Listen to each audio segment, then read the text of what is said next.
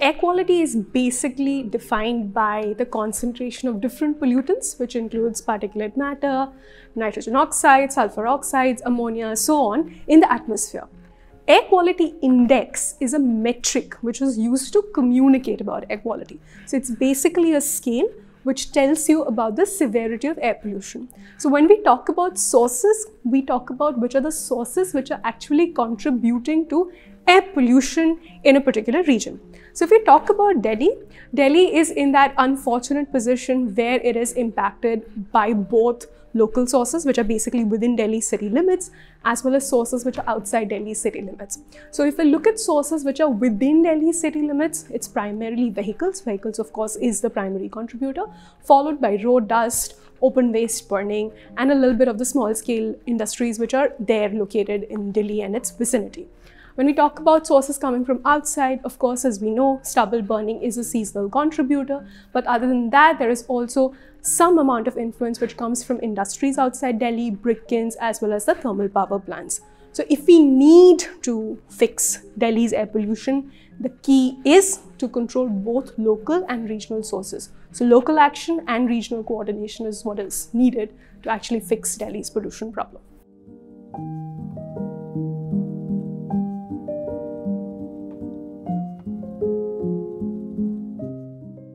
The vehicular pollution problem is extremely peculiar. It's one of those sources which emits, right at the breathing level. So people, tend to get a little more exposed to it.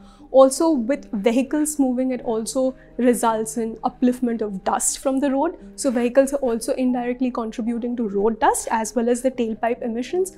And there is only one way to cut down emissions from vehicles, which is, you change the way people move. So which means that we need to focus on amping up the public transit infrastructure in Delhi. If people are using private vehicles, then the focus should be on transitioning the vehicular technology. Of course, there is a push towards electric vehicles, but increasing number of personal electric vehicles also doesn't make sense because that is eventually going to result in, increased number of vehicles on the roads. Therefore, the only way to cut down emissions is for people to transition from private motorization to shared motorization, and the shared motorization also needs to be cleaner in terms of fuel efficiency as well as emissions.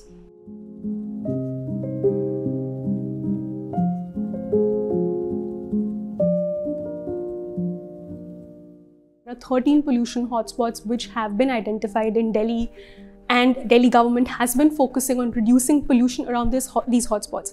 But what is important to understand here is that air pollution does not recognize boundaries. So polluted air can flow from one part of the city to other part of the city. While localized action is important, we need coordinated action across the region. So ramp up local action, but at the same time also ensuring that there is coordinated action across the Indo-Gangetic Plain to actually ensure that not just Delhi, but also other cities in the Indo-Gangetic Plain see air quality benefits, not just in winter, but around the year.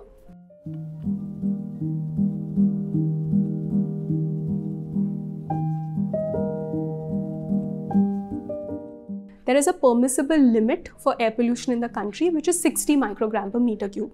Technically, whenever pollution exceeds the 60 microgram per meter cube on a daily basis, we should consider that air around us is polluted. This is the unfortunate issue that, we become serious about air pollution only when we think about air pollution in terms of AQI 500, 550 and the term public health emergency kicks in. But we need to be cognizant about the air pollution levels that we are breathing throughout the year. Now, responding to this very issue, like you said, in 2019, the Government of India came up with its flagship program, which is the National Clean Air Program. It's a well-crafted program because it not just tracks air quality improvements, but it also tracks action across different cities.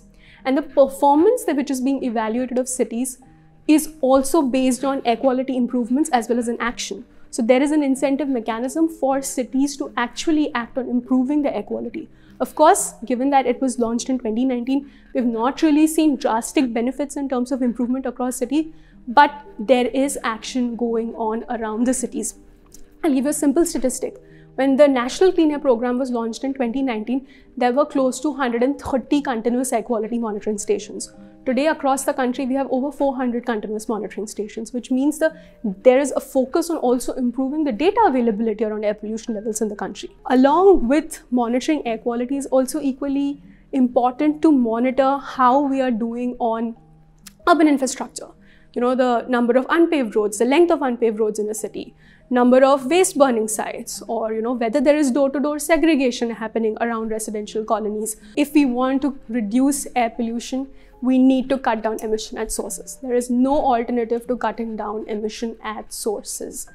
Smoke towers and water sprinkling are techniques which claim to improve air quality once the emission has already happened, but they don't work. And this is the only ultimate truth, that if we want to solve for air pollution, we have to cut emissions at sources.